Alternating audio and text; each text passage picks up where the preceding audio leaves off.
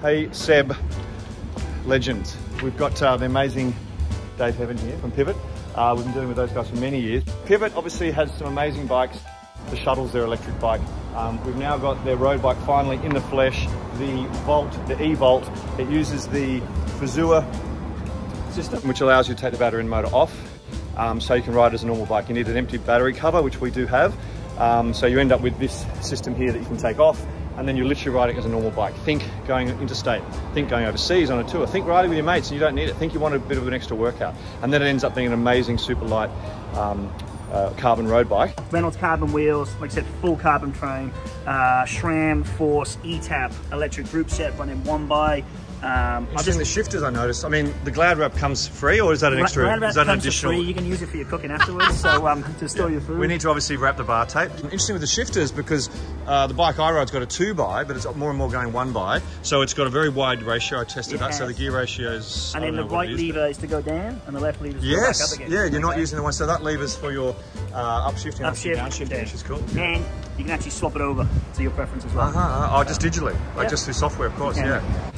3 to 5 years, more and more bikes will be both. So you can choose what you want to ride on the day. And you want to show me how to take it off? Technically, this, without the motor in, essentially don't drop it, obviously. There you go. Just a normal road bike. Once you stick the cover on here, yep. One of these with nothing in it. You only add an extra kilo on for the mechanism to crank, and that's it. Wow. You could literally ride this thing. So that's what I do all the time. Yeah. And the motor in, it's not heavy at all. 8 kilos, 9 kilos, 10? I would still say this up to about 10. Yeah, okay. But yeah, it's amazing. Not going to be the lightest. And that means you can travel with it.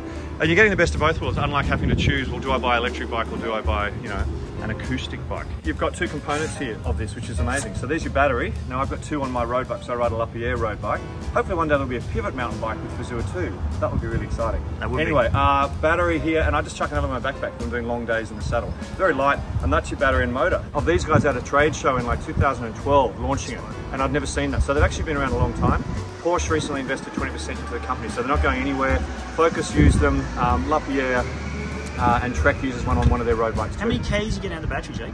Look, anywhere from probably worst case in a really hilly area, 30-35 Ks. It's a small battery, it's only 252 watt hours. Is that in boost mode or not? That's in boost mode, yeah. Eco mode, 50 to 80. I can ride the Nullarbor plane back and forth 10 times on this battery. Because when you hit 25 Ks an hour and it turns off, you're on your own steam anyway. And the beauty of that is when it does turn off, the bike's still very light, so you don't get that like chronic slow down, you know, dead weight kind of feel. Yeah. So there you go, that's the Pivot E-Volt. For limited time only, we'll throw in the Glad Wrap. All right. I'll say goodbye as well.